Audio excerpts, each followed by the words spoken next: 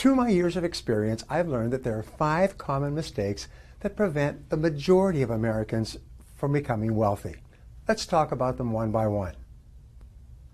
First, at the top of the list, it is that it never occurs to them to become wealthy.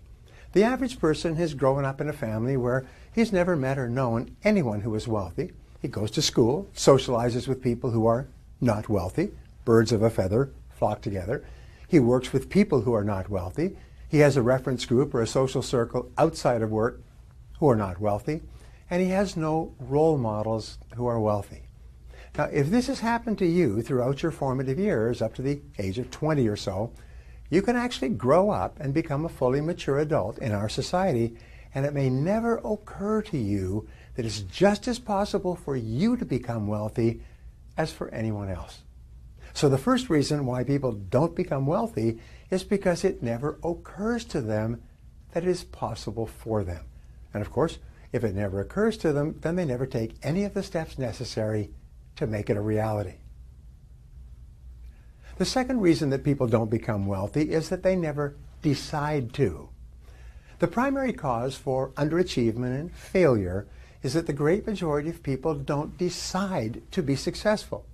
Even if a person reads a book or attends a lecture or associates with people who are financially successful, nothing changes until he makes a decision to do something different. Even if it occurs to a person that he could become wealthy if he just did certain things in a certain way, if he doesn't decide to take the first step, he ends up staying as he is. If you continue to do what you've always done, you'll continue to get what you've always got. The third reason that people don't become wealthy is procrastination. People always have a good reason not to begin doing what they know they need to do to achieve financial independence. It's always the wrong month, the wrong season, or the wrong year. There always seems to be a reason to procrastinate. As a result, they keep putting it off month by month, year by year, until it's too late. Even if it's occurred to a person that they can become wealthy, and they have made a decision to change, procrastination will push all their plans into the indefinite future, and nothing will ever happen.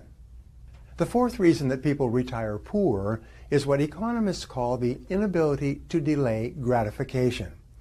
The great majority of people have an irresistible temptation to spend every single penny they make and whatever else they can borrow or buy on credit. If you cannot delay gratification and discipline yourself to refrain from spending everything you make, you cannot become wealthy. W. Clement Stone once said, if you cannot save money, then the seeds of greatness are not in you. If you cannot practice budgeting as a lifelong habit, it will be impossible for you to achieve financial independence. The fifth reason that people retire poor is perhaps as important, if not more important, than all the others. It's a lack of time perspective. Time perspective is defined as the amount of time that you take into consideration when planning your day-to-day activities and when making important decisions in your life. The young couple that begins putting $50 a month aside in a scholarship fund so that their newborn child can go to the college or university of his choice is a couple with long time perspective. They're willing to sacrifice in the short term to assure better results and outcomes in the long term.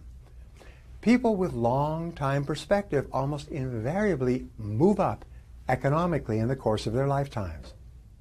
Well, that's it for the 5 reasons why most people don't become wealthy.